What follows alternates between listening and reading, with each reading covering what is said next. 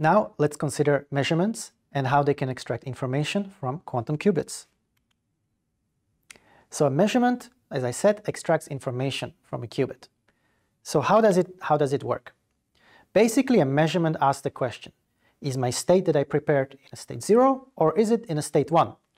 You can think of a measurement as this big box and you feed it your prepared state. In here I'm considering a general state given by alpha 0 plus beta 1. And what the measurement does is ask this question for you, and then it tells you it's in a +1 or it's in the other state. Usually you only get two values out of a measurement device, and we're going to represent them by +1 and -1. And the probabilities of these measurement outcomes, one corresponding to state 0 and one corresponding to state 1, are given by these probability amplitudes.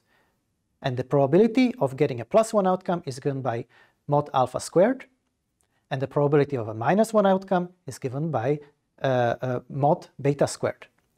Immediately after the measurement, the state collapses either onto a 0 or onto a 1. So if you get a +1 outcome, you can be sure that immediately after the measurement, the state is in the state 0. Or if you get a -1, then the state of the system changes from psi and is 1. This particular measurement we refer to it as a measurement in the computational basis or in the Pauli Z basis. So this already hints at the fact that this is not the only measurement we can do. We can in fact ask the following question: is the state in plus state or in a minus state? So again, what we can actually do is we can answer this question by rewriting our original state psi. We can notice that 0 is given by an equal superposition of the plus state with the minus state. And the state 1 is in fact an equal superposition of plus and minus, but this time with a minus face in front of the minus state.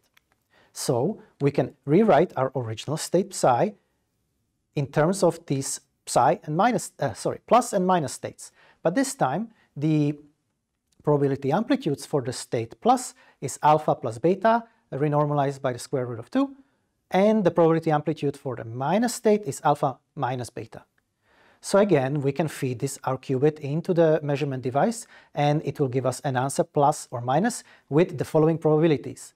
So you see that now the probabilities still depend on the alphas and betas, but they're not just mod alpha squared and mod beta squared, they're in fact alpha plus beta, the whole thing mod squared, and alpha minus beta, the whole thing squared, and both of them are divided by 2. And again, because we were asking a different question, we were asking, is the state in a plus or a minus? Then the state changes from psi and goes to plus or a minus after the measurement, depending on the measurement outcome. And this measurement is known as measurement in the Pauli X basis. And in fact, you can do any old measurement in any basis that you can think of. So, but I've been using this word basis. What is a basis?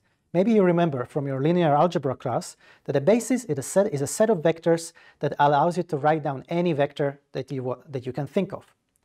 In particular, if we have some general vector psi, we can write it in the Pauli Z basis given by 0 and 1. And already we have talked about the vector representations for 0 and 1, and then the state in Dirac notation is written as follows.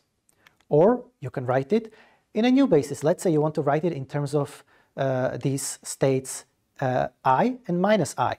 This is known as the Pauli Y basis, and their vector representations are given as this. So it's just 1 and I and 1 minus I with the appropriate normalization factor in front. And then the state can be rewritten as follows. Now notice that these two vectors look very different, but they represent the same state. The state has not changed, it's just that our description of the state is a little bit different, because we have chosen a different basis to describe it. Another very important thing is the inner product. The inner product is basically a dot product from your linear algebra class between two vectors. But to talk about it first, we have to define what's a bra. Given a state psi, we can write down its bra, it's just its adjoint. So the bra of state psi is given as the dagger of the original column vector alpha beta. So what you do, again, you apply the same trick as we applied for defining the adjoint of unitaries. You take the complex conjugate of alpha and beta, and then you transpose the column vector, which turns it into a row vector. And now you can find the inner product between two arbitrary states. One state is psi, given by alpha 0 plus beta 1, and the other state is phi, given by gamma 0 plus delta 1. Then we write it as this. So we have bra times the ket in vector representation is given by this. We have the row vector of gamma star delta star multiplying the column vector alpha beta, and you get this following expression out. This should be no surprise if you remember your dot products from your linear algebra class. Also notice that if you take the inner product of the state with itself, you in fact get this expression, mod alpha squared plus beta alpha squared is or should be equal to 1 if the state is properly normalized. But you can also come across the scenario where the inner product between two states is in fact 0. In that case, we say that the two states are orthogonal, just like in your classical linear algebra class between normal vectors. So now, how do we obtain these probabilities of measurement outcomes? We have stated them as a fact before. Now you will see how to actually get them. Again, we have our general state psi, and we say that we want to measure in some arbitrary basis B0 and B1. So we are asking the question, is my state in the state B0 or is my state in the state B1? And the probability for outcome 1 is given as this. This is where the inner product comes in. We take the inner product between B0 and psi, we take the modulus and we square it, and that gives us the probability of +1 outcome. And correspondingly, the probability of the -1 outcome is given by the inner product between B1 and psi modulus squared. So just to illustrate this with some simple examples, we're going to measure in the Pauli Z basis.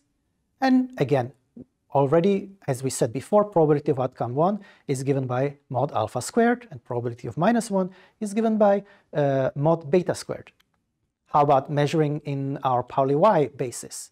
Well, again, probability of +1 is given by modulus of alpha minus I beta, the whole thing squared over 2, and the probability of the -1 outcome is given by modulus of alpha plus I beta squared divided by 2.